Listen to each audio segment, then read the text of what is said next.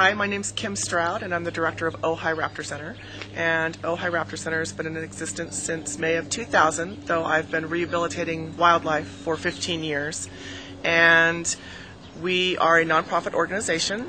We depend solely upon donations from the public and corporate matches and grants. So we took in 1,000 birds last year, 1,000 the year before, and as people find out about us, we get in more and more wildlife. We specialize in birds of prey, though we do not say no to any animal that walks in our door. And we network with other facilities that may specialize in, say, foxes or bears or skunks or deer, where we take in raptors, all kinds of songbirds, some seabirds, and a lot of small mammals. Our release rate is about 65%. So that's a really high release rate because we get lots of juveniles that have fallen out of the nest. Now, because we live in an urban area near Santa Barbara, near LA County, we take in all the animals, the raptors that come in from the shelters that get brought to there. So we get a lot of babies that have fallen out of nest. Not necessarily that these babies need to have come into our care, because if they're healthy juveniles, it's better to leave them with their parents. Let me just fix that.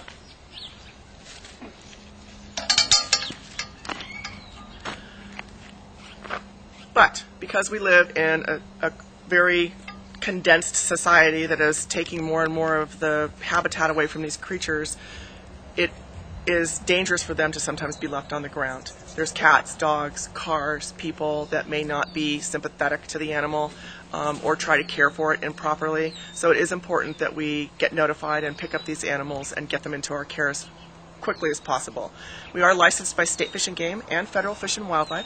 You have to carry certain permits in order to do this. We carry about 7 different permits from state and federal government in order to care for the animals. As you can see, we're in my backyard. This is where we house most of the education animals that are not releasable, that we take out and do programs in the schools and community events with. Our goal is release, 65% go back in the wild, and some unfortunately die. And I think one of the birds that you came up to see today did pass away.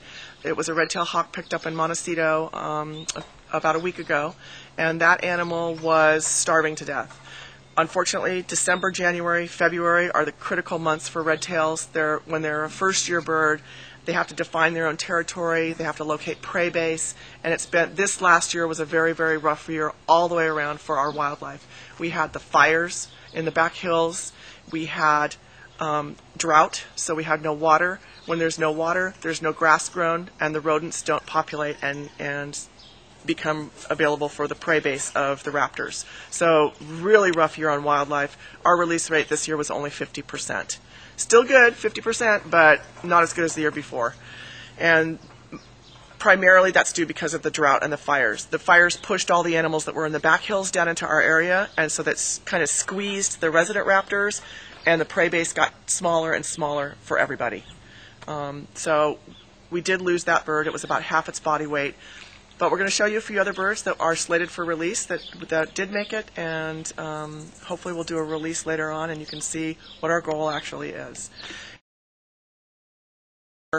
Information there. We do have a lot of information on there. It's www.ojairaptorcenter.org, and we can be reached at 805-649-6884, and that's also on the website. We have barn owl box plan, kestrel and screech owl box plans, lots of ways you can help wildlife in your own backyard and see some of the birds. One of the ways we do raise money is to adopt the birds. You don't really get to take the bird home. We keep it. It's a sponsorship program, so that's also on the website. Ways you can help, and all of that would be on the website you can check out.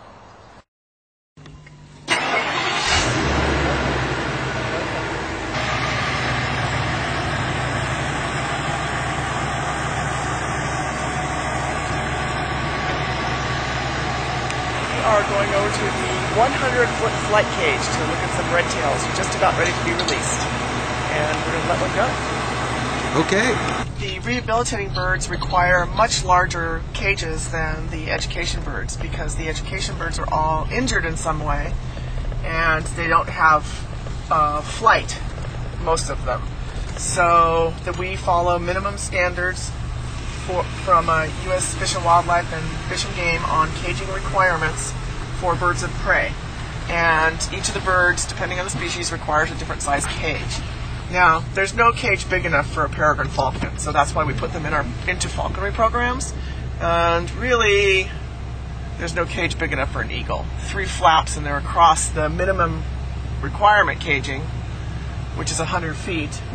So I'm currently building a 200-foot flight in our new facility that's going up. And we'll have the biggest flight cage of anybody in California that I know of for eagles, which will be great. We get a couple eagles a year, anywhere from 2 to 4. They come up down from San Luis Obispo, over from Lancaster, Edwards Air Force Base, over in that area. And we took one from the Eastern Sierra Wildlife Group because they don't have a facility either. Actually, we took 2 eagles from Eastern Sierra Wildlife, which is up near Bishop, and we flew them up there in private planes a couple months ago and released them back in the Bishop area. It was very fun. One of my new volunteers is a pilot. She teaches flying lessons, and she arranged for herself and another pilot to help us fly those eagles up to Bishop, and we released them back in where they came from, which was very exciting for the Bishop group because they rarely get to see their birds come back. Now, this flight cage is on private property. We have a lease agreement, and it is not open to the public. Contrary to the education birds, which we rehabilitating birds, we have minimal contact. They see us once a day for food, and that's it. We want them to be wild. We want them back in the wild, and so we do not let people come and visit them as soon as we can. If they're an adult bird, we try and get it back to the same area it was picked up in, because they usually have a mate. If it is a juvenile bird, we don't worry about it. We release where we know there's a prey base, because juveniles have to find a new territory anyway. They get kicked out by their parents. And we know where there's good prey, so we kind of monitor and we work with different wildlife biologists that let us know areas that are loaded with rabbits or squirrels or gophers or things like that. So we built this cage about 4 years ago with a lot of volunteer help. And the one that we're currently building will be twice this size. This is a 100-foot cage. And a lot of these birds are almost ready to go.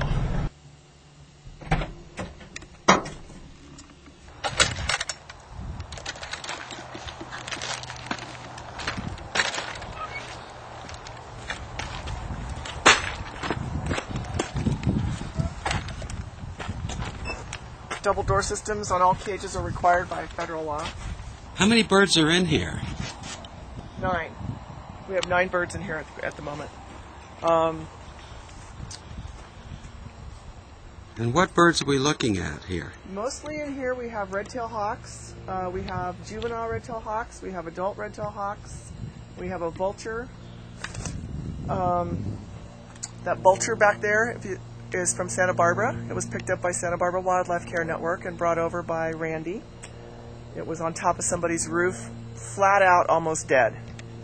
He did have a wing injury as well, so he's still recovering, can't fly great. And yesterday we had a turkey vulture visitor on top of the aviary visiting him. So they do bring in other birds. Another one of these birds, one of the juvenile red-tails, is also from Santa Barbara, was found in the duck pond, soaking wet during the last rain, starving. Again, why was it in the duck pond? We have to look at what injury brings the bird in, what possibly, that may be the presenting condition, but it's not what caused him to go into the duck pond. He went into the duck pond because he was starving. He was going after something he wouldn't normally go after and got soaking wet.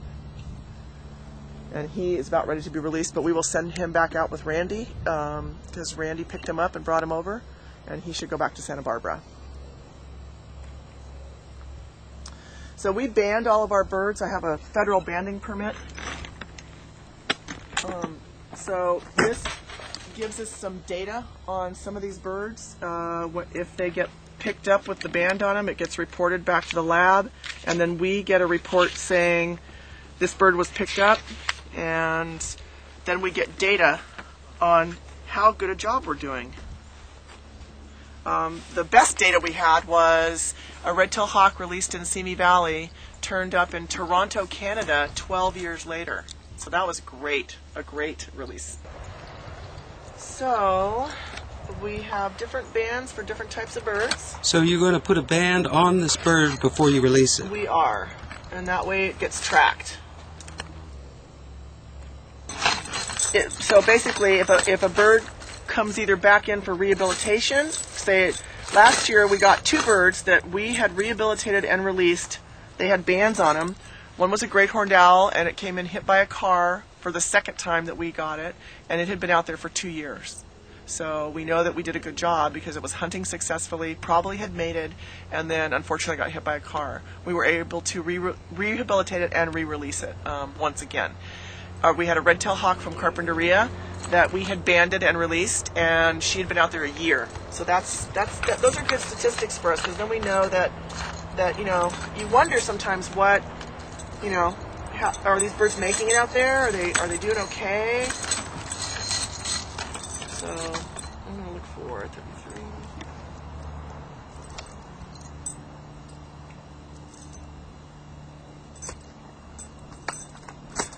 Now, when you feed these birds, how do you know that they get their fair share? We put in plenty of food, and we also occasionally we pull it if it looks like they're not eating, or you can tell by the way they're flying that these birds are all in pretty good health. But sometimes we'll pull them in and weigh them, and we can tell by the weights if they're doing okay. So you would put the food on these platforms? We do. And we put enough food in here for everybody, so there's no competition, really. They all get plenty of food. And we know how much they pretty much can hold in their stomachs, so we know, if one red-tail gets a rat, that everybody else is going to get a chance to get one. Okay, now's the fun part, catching them. First I have to figure out who I want. How do you decide which one to release? Well, like I said, some of these guys have to go back to where they came from. So some of them have pink bands on their legs that are just colored plastic bands that we take off when we release them. There's a vulture on the outside visiting, flying away. See him? Oh, yeah.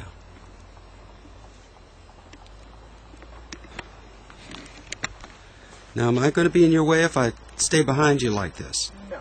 I'm going to be moving pretty rapidly once I decide who I want.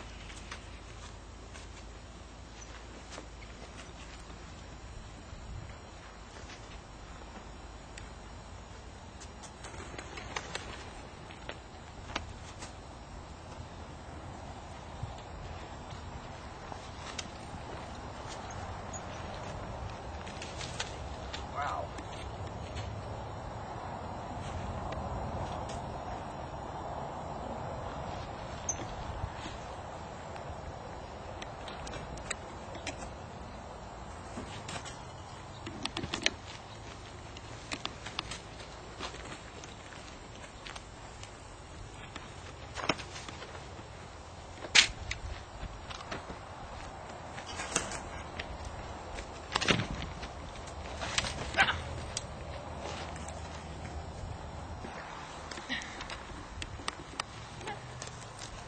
There we go. Okay. Success. You can see, if they keep me running in a 100-foot flight, I get a little exercise. So this is a big female red tail. And she came from over in Somas. So Somas isn't that far from here, so she'd be able to get back over there real fast.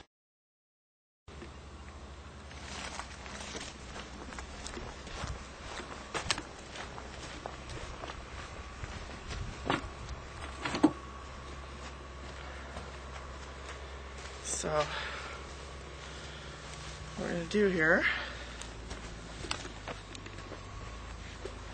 just to protect me. Now, we have 3 red tails right there. So this is not a great place to release her. We might go out towards the lake a little bit, because if I put her out here, they'll just attack her. I was hoping they wouldn't be flying here today. Those are our resident raptors.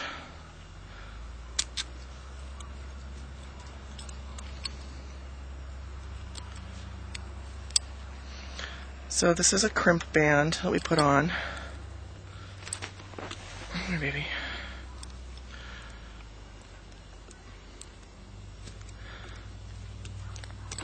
These are a little bit harder to get on than the butt bands that go on our barn owls and our red-shouldered hawks.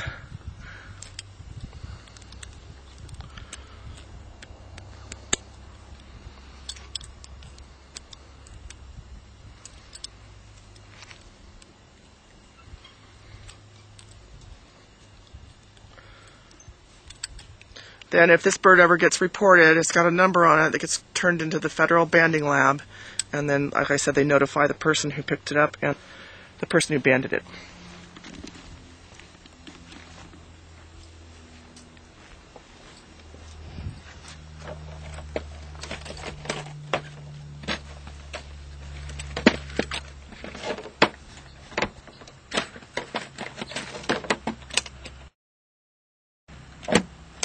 So we're going to put her in a box and then put some food out for these other guys.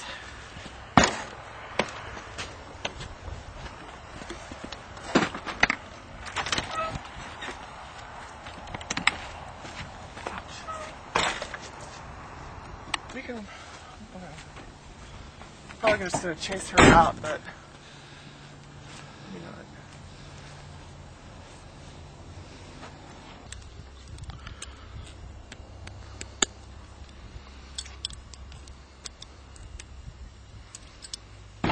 Out there.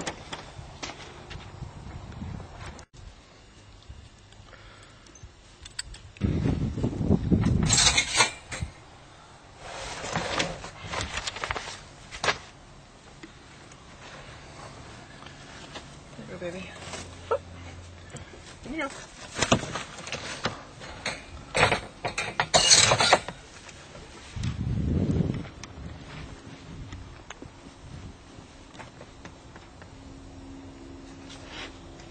Okay, let's go feed those birds.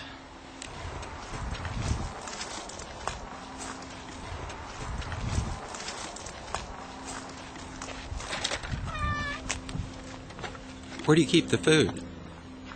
Where do I keep the food? Yeah, that you're going to feed them. I brought it over with me from Shawnee. Gave me a bag right before we left. Yes. So what's in there? We have a variety today. We have some rats and some day-old baby chickens. Now we purchase most of our food from various farms that raise these for feed. So they all come frozen and we thaw them out. Now if we do raise our own rats and mice to train the youngsters on, it's what they eat, so we have to do it. Will they come and feed while we're in here? No, they won't. We'll wait till we leave.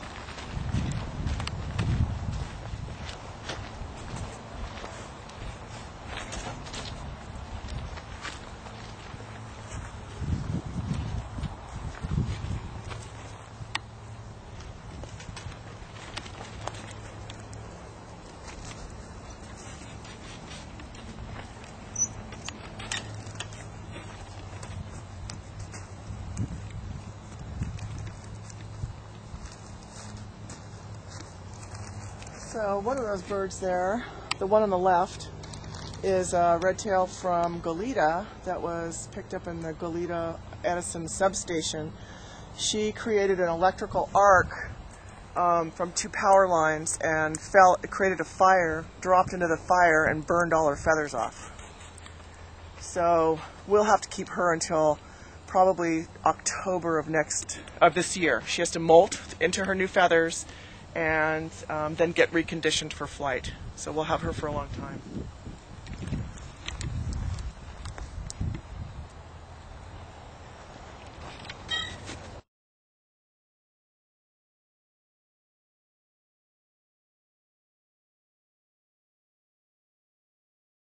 Eventually will be released and others take their place.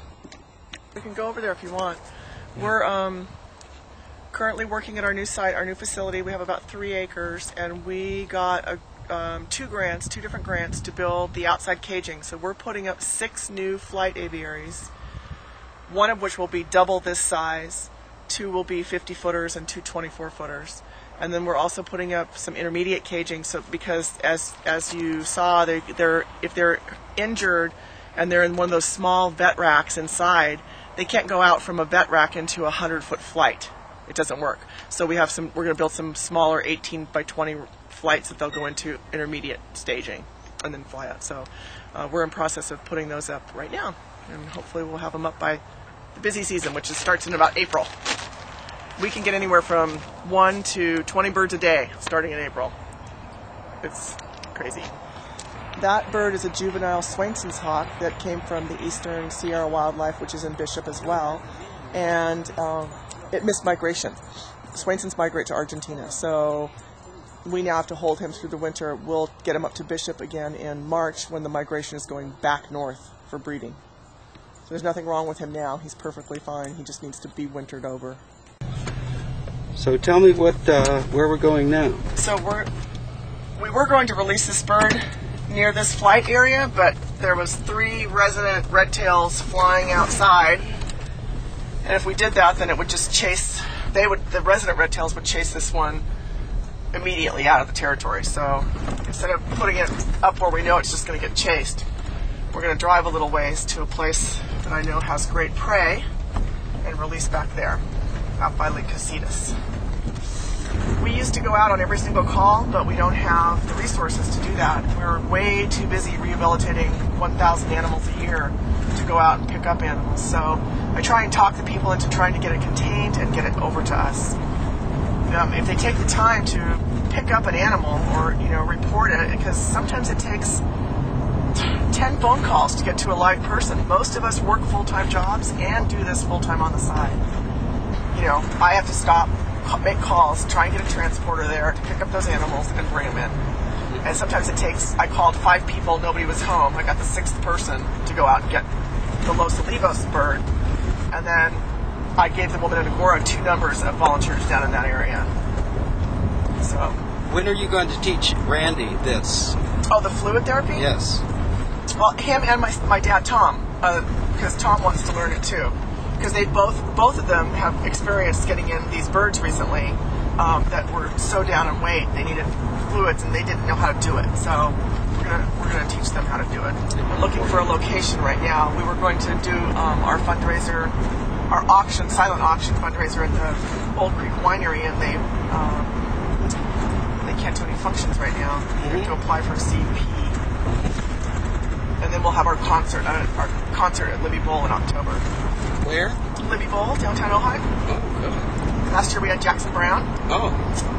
Phenomenal success. Sold out. So now this location, you think would be a good place for the release of this bird? Where we're going? This area back in here is behind Lake Casitas, and it's all designated watershed land. So there used to be houses back here. They ripped them all down. So there's a lot of acreage and a lot of area for the wildlife to disperse back here. So this is one of my favorite sites back here, and plus there's a lot of prey.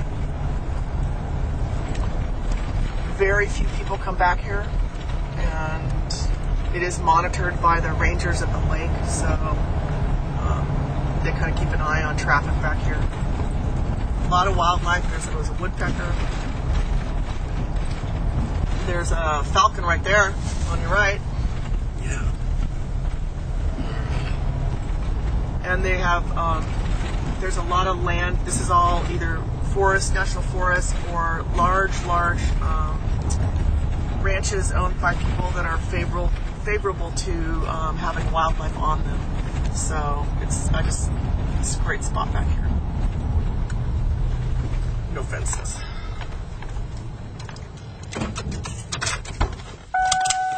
Get her band number on here.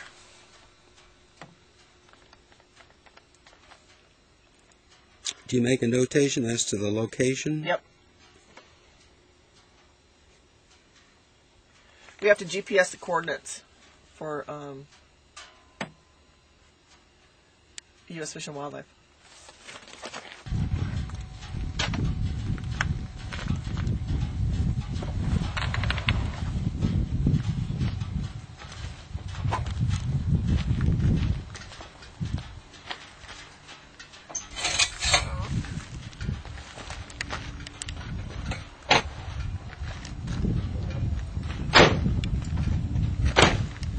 So this is the whole reason why we do this, is this moment right here when we release these birds back into an area like this. This girl's been in our care since the beginning of December, and she's fattened up now, ready to go. And we normally, a lot of times we'll just release them right out of the box. But if you're ready, let me know when you're ready. Give me a signal. We're ready. We're going to go. You see her now? Yep, she's in the top of the tree. You see her? She's right in the top of this tree right there. Oh, yeah, okay. And she'll probably look around for a few more minutes and then take off again. And I hear some scrub jays, so they might come and harass her a little bit.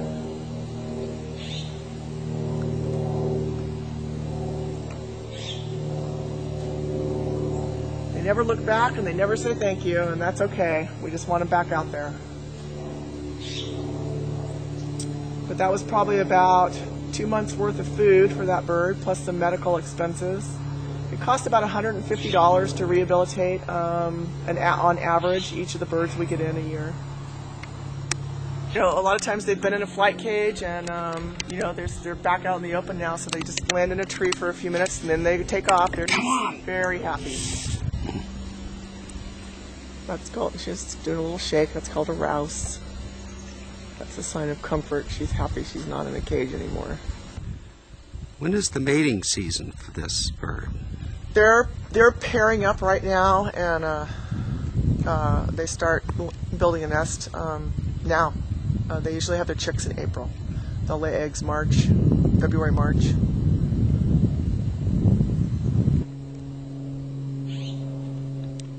There she goes. Okay. That's what I like to see, a good flight.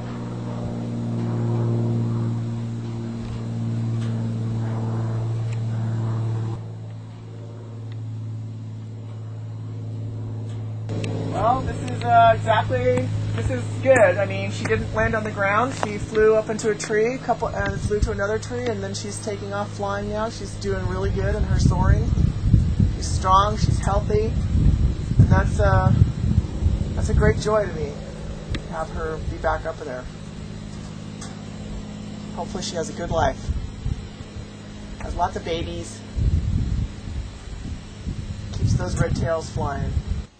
Ho, ho, ho. Ho, ho, ho, ho, ho, ho. Ho, ho, ho.